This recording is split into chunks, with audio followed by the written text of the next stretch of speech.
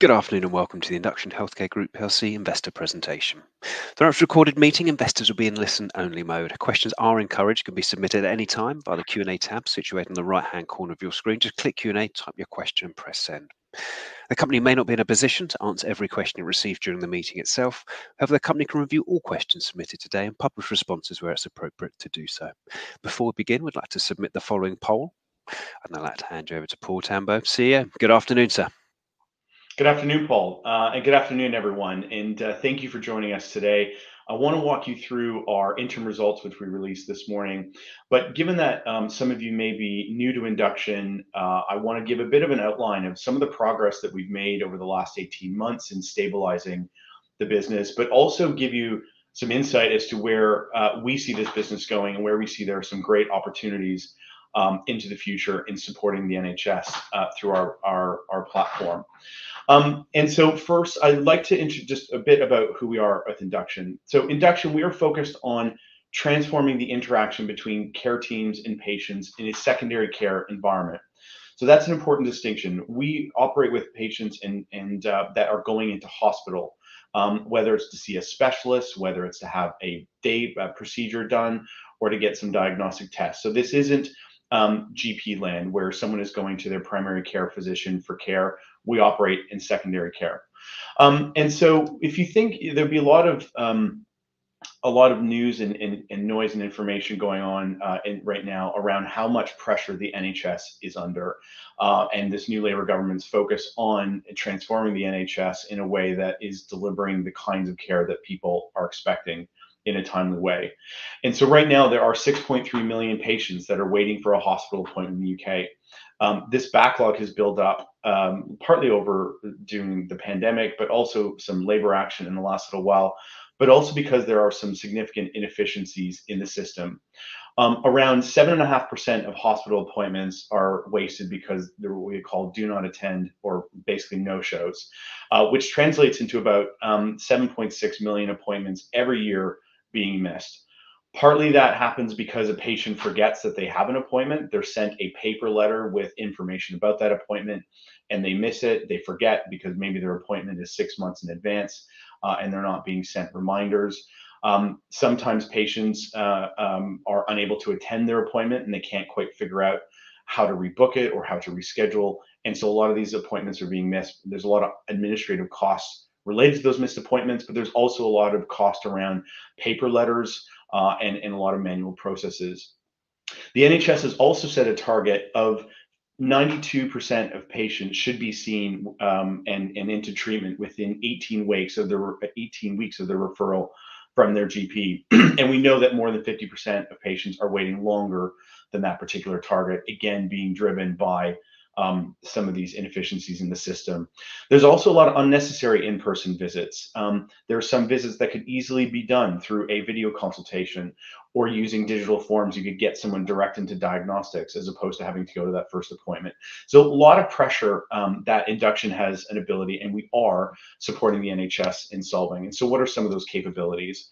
We have two products, one called Zesty, which is our portal, and then Attend Anywhere, which is our video consultation platform.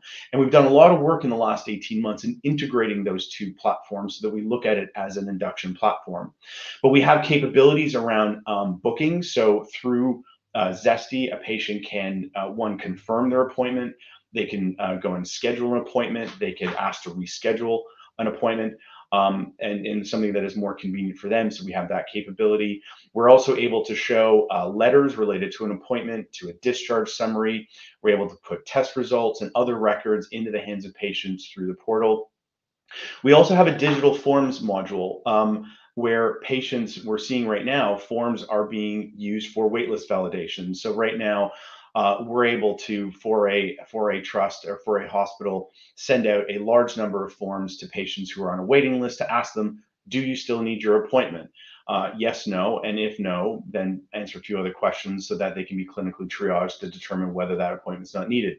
Maybe because they went to the private sector, or maybe that they've gotten care in other places, or they've sort of healed in whatever way. And so we have that digital forms capability to support waitlist validation. We also have with Attend Anywhere deliver virtual consultations. which I'll speak a bit more in a minute. And other sort of modules that are supporting the NHS in some of these pressures. And what's really unique and important about the way that we work is we have a very robust integration engine where we can integrate our portal into the underlying electronic medical record. So whether that's Oracle Cerner, where we have a very deep bidirectional integration with them, where if someone is filling out a form, instead of that form going as an email or PDF, that data can be written back directly into Oracle Cerner. We're also integrated into the NHS app. We're one of the few portals that have been at the table with the NHS Wayfinder program from day one in rendering portal features into the NHS app. And the NHS app is going to play such an important role in the future, where the NHS is putting a lot of emphasis as it being the digital front door. So we have deep integration capabilities with the various underlying EMR systems. And so what impact have we had so far? We've seen on average our customers, I talked about the do not attend appointments, so it's 7.5 million of those being missed every year. Within our customer group, we see that on average, about a 30% reduction in did not attends. And in one case, we saw up to 50% a reduction in DNAs. We also have 3.2 million patients accessing or have access to induction via the NHS app. Again, really important as we look to the future, and the NHS app being the digital front door. We've seen about 71% of patients go paperless, meaning that there's a lot of cost savings there. Typically, in an outpatient appointment, a patient will receive 2 letters, each of them costing about £1. So we're seeing a lot of people go paperless. We've also seen, for those that are using our Form Builder product, see about a 7% reduction in wait lists because those patients just don't need those appointments anymore.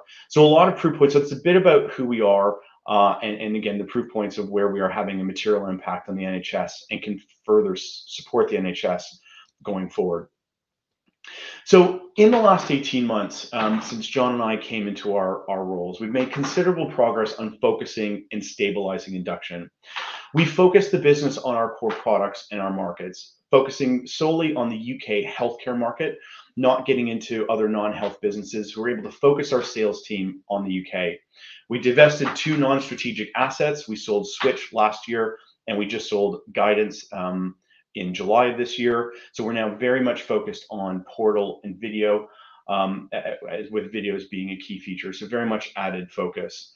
We've reduced costs. We've brought down both staff and non-staff costs to get the company onto a more sustainable footing. A very large piece of our cost saving came in our cloud hosting infrastructure. Since work started around 18 months to 2 years ago, we brought cloud hosting costs down by 70%, so about 2 million of annualized savings, which is what you'll see as an improvement in our gross margin. We've integrated our team and our product. Again, 18 months ago, we sort of operated as 4 separate products, largely 4 separate teams, and we've really brought those together. And we've done the first phase of integration of enabling a patient to be able to see their video appointment, but also be able to launch a video consultation from within the portal. And there's other things we're doing to integrate forms into video and into other sort of types of integration across our platform. We've also improved team morale and culture. We focused on getting some of the fundamentals right about goal setting, performance management, and team working. And we've seen employee NPS score improve 29 points over the last year, and now sits in a positive at a +6. So again, considerable progress. I want to provide some context on the market guide on our announcement from this morning, but also some market guidance that Singer's published this morning, where they're expecting that we will achieve 12 million of revenue this fiscal year, FY25, and 15 million in FY26. In our annual report, we stated that we started the year at 10 million of ARR. When we sold the Guidance business in early July, that business accounted for about 0.6 million or 0.7 million of ARR. So if you think we effectively started this year at around 9.4, 9.5 million of contracted revenue. So just have that in mind as we look at sort of our context on our performance here. So Zesty is very much our growth engine. This is our portal business. It's grown 51%, revenue grew 51% in the first half of this year compared to last. We have 5 new Zesty rollouts happening this year. Actually, we've had one happen yesterday. We've also got 4 brand new sites as well as 3 major upgrades contracted already to go in FY26 and FY27. We have a really healthy pipeline, which is growing. We have a qualified pipeline of around 30 million pounds right now. And we've done a lot of changes. We've completely overhauled our sales function, and we're starting to see some really impressive results in them growing revenue on the Zesty side.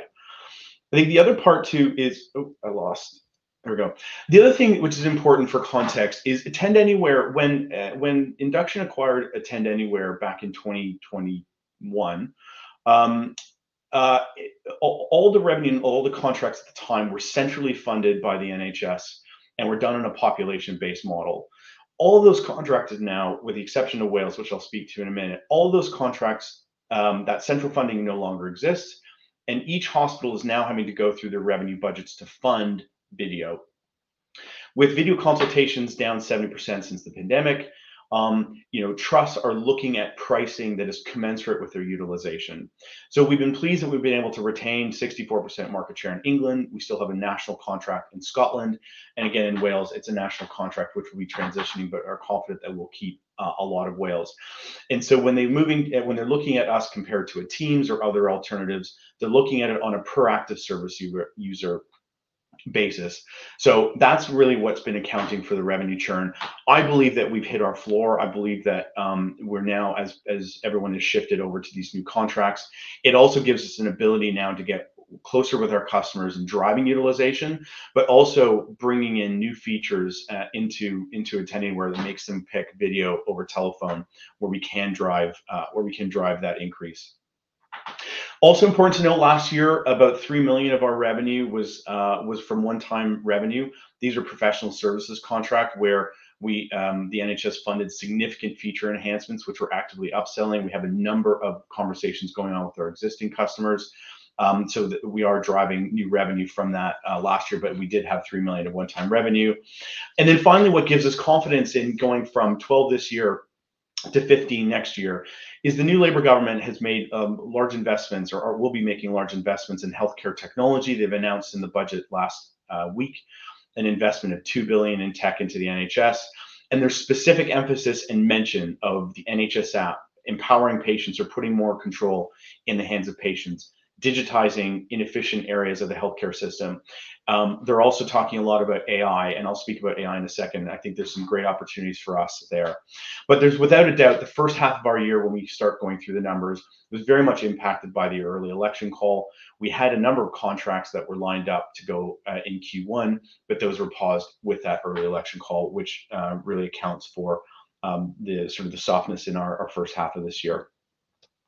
So in terms of financial highlights for the year, we ended the first half of FY25 at 5.4 million of recognized revenue, again down from 6.1 million the period of the first half of last year. Again, it has to do with contracts being paused, and the reduction in Attend Anywhere revenue, but an increase, as I said, about 51% of Zesty revenue. Gross margin in the first half was 78.2%, up from 75% in the same period of last year. Again, very much reflective of our cloud hosting savings. If you think about where we were over about 18 months ago, I think gross margin was in around the mid to high 60s. So again, considerable improvements in gross margin. The worsening of adjusted EBITDA is largely reflective of just how the reduction in revenue flows through to the bottom line. Our cost base has remained stable, and that's what accounts for it. We ended the period at 3.1 million of net cash. And if you look at Singer's note, they're expecting that we will end the year at about 1.5 million pounds of cash this fiscal year and 1.7 million of cash the following fiscal year. So again, sort of just to reiterate our view that we don't have an immediate need to seek funding or to raise working capital. And even with that, in terms of from a cash perspective, John and I, work very closely on a day-to-day basis, but on a regular basis, looking at cash very carefully. We do have a lot of regular inflows of cash from customers. A lot of our portal contracts are paid quarterly in arrears.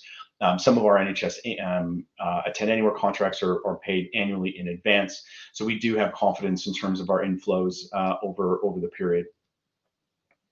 I don't want to repeat some of the operational highlights. I've spoken about some of the Zesty go lives. Some of the Zesty Go lives and the fact that we've got over 3 million patients that have access to the NHS app, or to Zesty via the NHS app. We did complete a very substantial engineering project to replace our Attend Anywhere call screen with Amazon Chime. That's important for 3 reasons. One, it eliminated quite a lot of technical debt in our tech stack, and so really have modernized what we're doing. The feedback we're getting from customers in terms of the user experience, the stability of the platform, especially when it comes to group consultations, has dramatically improved. So it's improved our sort of technical stability, but it also gives us more freedom and flexibility now to add features that we couldn't before. And so with Chime and the way it's built, we're able to look at things like recording or transcriptions or plugging in AI tools to really deliver a unique experience with Attend Anywhere. But also importantly, it does generate about an additional £400,000 in annualized savings in terms of the unit economics of how that platform is run. We sold Horizon Strategic Partners Limited, which was a wholly owned subsidiary. It was the one that offered guidance, the guidance platform, and that was sold earlier in July for £1.2 million. We also had an extension on NHS Wales and their national contract to the end of this coming March. And as I mentioned, from April of 2025, each of the individual health boards will procure separately for video. We've already secured the largest health board in Wales on a 2-year contract and are actively engaged with the other 6 health boards on pricing. We do expect to see some revenue churn here as they move from, again, the sort of centrally funded legacy COVID era contracts to now something that is a lot more commensurate with the utilization. We are, though, engaged with NHS Wales around some funding on, they have a dedicated instance. They also have some requests around Welsh language capabilities. And so we do expect to carry on those conversations as well. And just finally, as we mentioned, we announced last week that we secured a £1.5 million contract to digitize diagnostic referrals in North Central London, and I'll give some more color about that in a moment. So I'd like to take a few minutes and really walk you through where we see the portal market going and where we see our business and our growth coming from in the next couple of years. We've identified that there is about £100 million total addressable market in digitizing pathways. So if you think about the traditional portal market, as I've talked about where Zesty started, the traditional portal market very much focused on digitizing very discrete elements of a patient's care journey. So putting digital letters, allowing some basic appointment functionality and features, putting notifications as opposed to SMS. There's quite a high market penetration for these sorts of capabilities with very little differentiation aside from our differentiation around our integration with Oracle and other things. It's largely a saturated market. And if you think about those 6.3 million patients that are sitting on a waiting list, there's 2 groups that we think are quite interesting and offer an opportunity. There's about 4.5 million of these patients that are what are called high volume, low complexity specialties, where the element of clinical risk isn't as high as if you're dealing with someone who is on an oncology pathway, where we can support patients along that journey. We also think that there's an opportunity around cancer surveillance, around prioritized specialties. And we see as these patients are going between hospitals, between diagnostic centers, between community and mental health, that portal can sit as the connective tissue that brings these pathways together. And let me give you a couple of examples of what that could look like. So if you think about what it is today in terms of an analog pathway, so let's say that you have back pain and you go to your GP and you get referred to see a specialist about your back. When that referral happens, you as a patient really don't know, one, you don't know exactly what trust you've been referred to, and you have no idea about where you sit in that waiting list. And you won't know, you may take weeks before you even get a phone call from a hospital to get you onto your first appointment. That means patients are worrying, they're not sure where they sit, they're not sure how long they're going to be waiting. It might prompt them to call their GP office or to have another appointment to find out where they are, and the GP doesn't know as well. The first appointment then gets scheduled. Great. They may have to wait, again, a lot of time before they get into their diagnostic tests. After their test, they're not sure where they are or how the results have gone, when they're going to have their follow-up appointment. And so if you think about that 18-week timeline, this is what the NHS wants to have done, is go from referral to treatment within 18 weeks. And because of the inefficiencies and where patients really don't know where they sit, um, those targets are often missed. And this is where you think about an opportunity, where we see the opportunity going forward. So the way we see this going, and a lot of this we've already built, is if you are referred from a GP, let's say again, your back pain example. So you've been referred to your GP through something called e-meet and greet. The minute that referral, not the minute, but once the referral gets to the hospital, you're automatically invited to join the portal. Right now, you're only invited to join portal once you have your appointment. But if you know, okay, I've been referred to the Royal Free, I'll have access to waiting times data on the Royal Free, so I'll know roughly how much time it's going to take before my first appointment. At least a patient, I know where I'm sitting in the system, and I'm less likely to go back to my GP and get another referral created, which just clogs up the system. There's also an ability through the portal to do a digital assessment. So the NHS figures that about 40% of appointments don't need that first appointment. You can go direct to diagnostics. So if you think about your back pain example, you may get to see the specialist, and the specialist looks at you and just says, well, you need an MRI, and sort of go and do that, and then we'll have a broader assessment. In using digital forms, we can do that kind of digital triage, and if someone's deemed that they can go directly into diagnostics. We can give them a capability to book their own diagnostic tests. I'll speak about that more when I talk about North Central London. It's possible that you could do either a physical or actually a virtual consultation as a follow-up if your tests come back somewhat normal and you just need to maybe go do some physio, but that can be done through video. You could also get the test directly into the patient's hand via the portal, and you'll know within minutes kind of when you have your next appointment. So you really have an ability to support those patients and to create significant efficiencies in getting from referral to treatment within 18 weeks. If you think about another example, and we talk about cancer patients, so if you think that you've completed your cancer treatments, and you might need to be required, every 3 months or 6 months or every 12 months, you need to be seen or have some follow-up scans done. Right now, these patients are on a list that the NHS are having to very manually manage. Patients are getting missed, and or if they're trying to place phone calls and prompt patients to book their diagnostic tests or book their follow-up appointments. All of this is done very manually, and there's a lot of waiting, and patients are getting missed. So if you think about, again, where you could bring portal into the picture, where if you've got a patient population that is registered into the portal, you could send automatic notifications reminding patients to perhaps book their diagnostic tests. Maybe they can order an at-home test kit. They could book, their appointment if they have the ability through their hospital or their clinic, and you could really give them that ability to manage their pathway digitally. And if you think about, one of the conversations we're having right now with the trust is around PSA tracking. So if there's someone who has to have, regular checks of their PSA levels, a lot of that stuff can be done through the portal, where patients aren't getting missed and have a much more of a digital journey. So that's where we see opportunity for us to use portal in a new way, and again, an addressable market, we think, in England alone of £100 million. And so this is very much our strategy in action. We announced last week that we signed a £1.5 million contract in North Central London.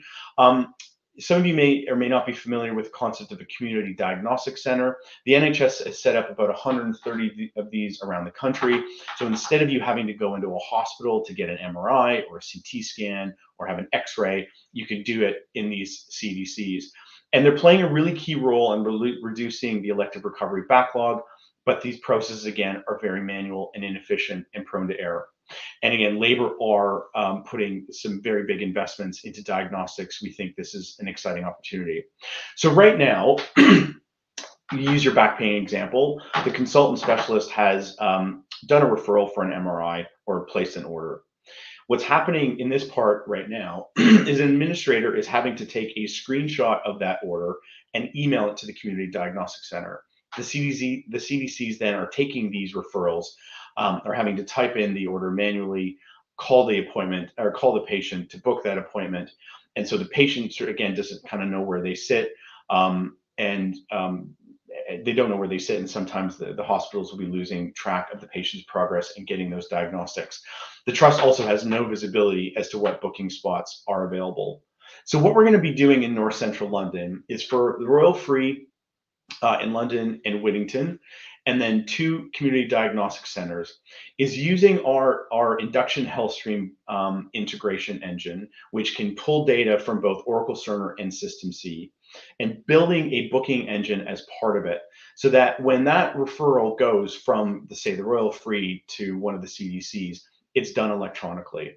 So that you sort of digitize the entire referral process. You can give the trust, we will be giving the trust an ability to directly book appointments or diagnostic appointments for patients. In some cases, because we're going to connect Zesty to the Zesty portal to this, that patients in some cases will be able to book their own diagnostic tests. We'll be able to collect data on no-shows and basically sort of did not attend appointments for diagnostics, and give the CDCs and the trust some insight as to what's driving some of those no-shows. And what's really, again, from a cost savings and from an efficiency driver within the NHS, in 2022, there were 10.5 million MRI and CT scans done.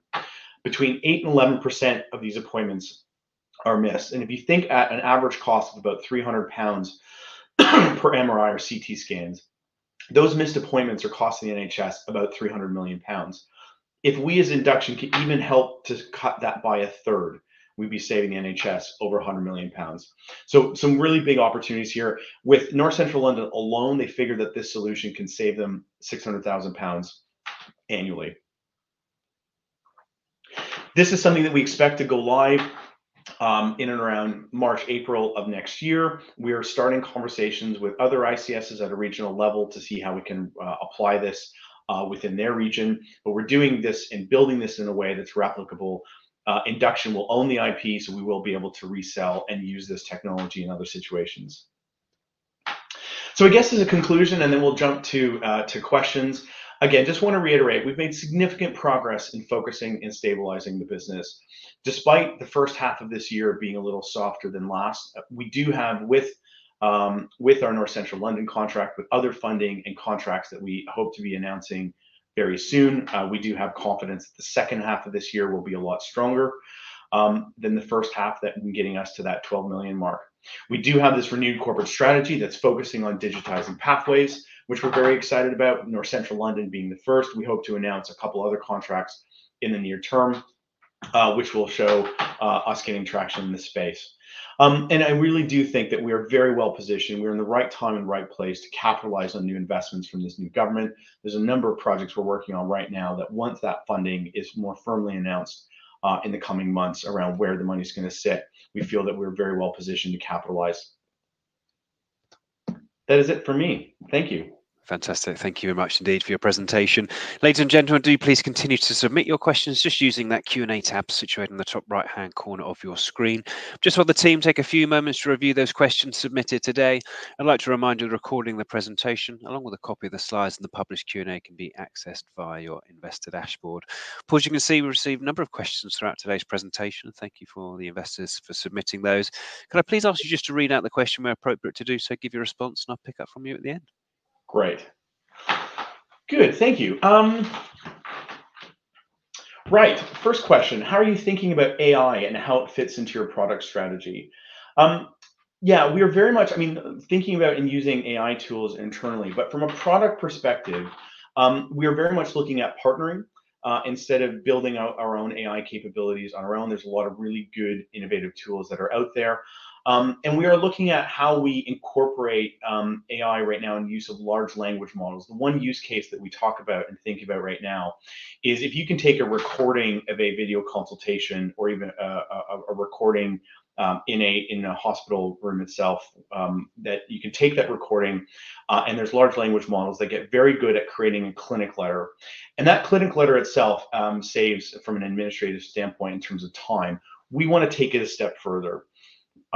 With the integration with the capabilities we have with Oracle Cerner, we're working on a proof of concept right now that would actually take that transcription and that letter and actually embed in clinical codings within the EMRs as hospitals are moving to different types of contracts where they actually, the coding is relevant to how they get paid, is very relevant. looking at that letter and also starting to create an order within. So for a diagnostic test, so right now it could take anywhere from 8 to 10 minutes for a clinician to create an order for an MRI. So can we take keywords from those letters and have it actually started within the order set in a way that the clinician still has to validate? We don't want to become a medical device, but you could create some efficiency there. There's other things too in terms of how you set RTT status, or referral from treatment, a referral to treatment status within the system. So we are looking at that right now as a proof of concept. There are AI tools out there as well that help support reductions in DNAs. So we very much want to go live with something in the next little while and leverage sort of the powers of AI.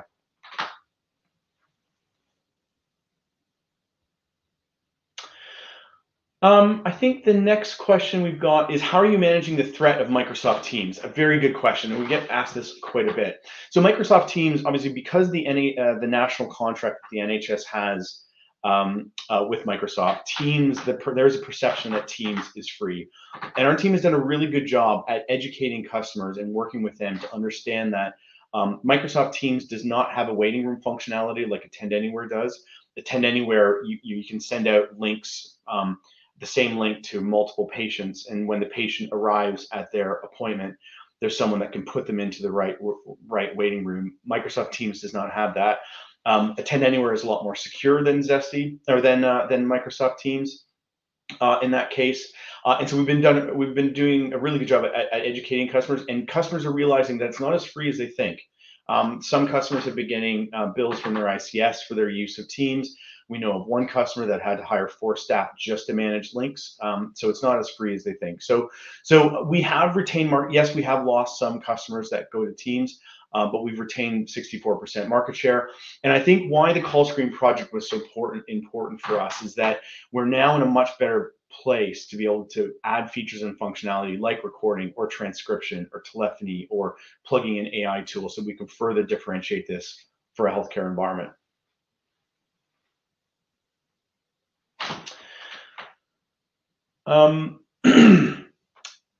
There's another question around the share price decline over the last 3 to 4 years has been incredibly disappointing. What are your views on this, and what are your plans to address this?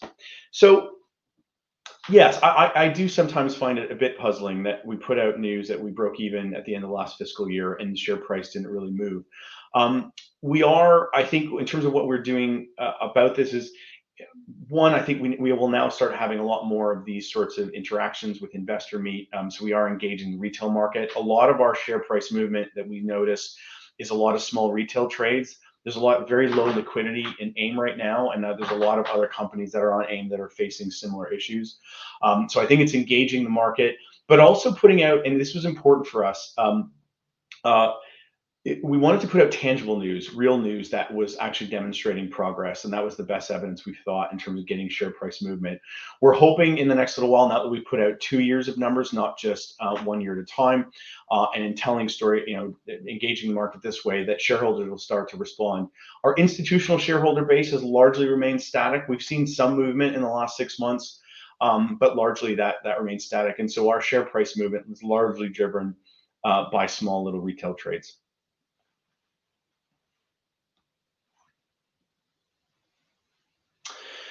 The next question, sorry, let me just get some water. Another question, how do you balance cost management, operational efficiencies to target profitability without impacting growth? Very good question. So I think as we go forward, we will have an ability to grow revenue without a commensurate increase in sort of underlying expenses. And so when we've been looking at our improvement in gross margin, this largely been investing in technical infrastructure and working on projects that have brought our cloud hosting infrastructure down. And so that doesn't really impact growth. In fact, it sort of has enabled us to scale in a different way. And so things like that, I think, is where we're balancing and making sure, yes, would I love to be able to triple the size of my sales team if we had the ability? Yes.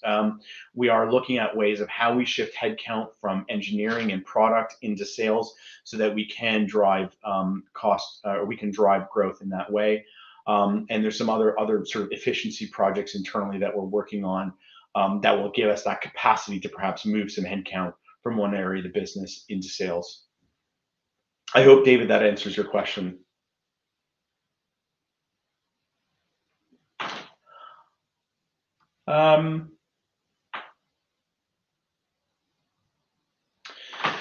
For Zesty, what's the competition you see in deploying?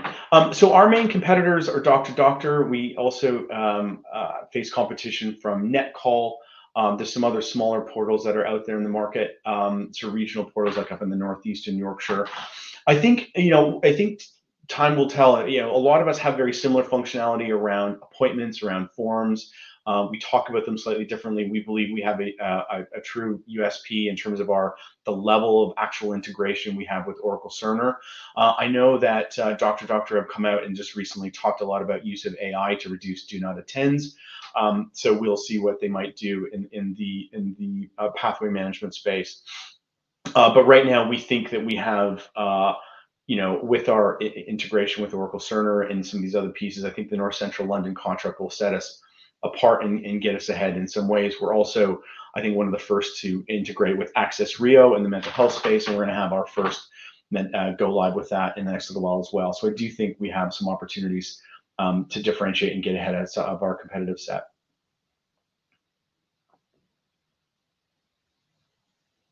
The next and sort of last question so far is, can you provide more details on the initiatives driving the Zesty performance? How can this be grown further, and how sustainable recurring are these revenues? So let me answer the last part of that question in terms of how sustainable and recurring are these revenues. We've seen next to no churn in the Zesty business since it's in the last couple of years. A lot of our contracts are sometimes between 5 and 9 years long because they're tied to an EPR contract with the likes of Oracle or System C. So this is quite sustainable long-term revenue. And when you find the more with digital types of systems, as long as we keep innovating, the more embedded, the more integrated you are into these underlying places, the harder it is to rip out. The difference with my Attend Anywhere is it's not as integrated yet into different systems, which we're working on. So with Zesty, I think it is pretty sustainable from a revenue standpoint. Some of the initiatives in driving Zesty performance, we continue to invest in our product team. The 3 million of one-time contracts last year that the NHS funded went to new features, functionality, deeper integrations. The North Central London contract is enabling us to build this more robust booking engine within HealthScreen to allow and digitize diagnostic referrals and appointments. So I think it's looking for those opportunities where we can get funding to really continue staying innovative in the Zesty world. So some of the initiatives, as an example, we digitized maternity records last year. And so with expectant mothers, they have a red book that they carry around with their information.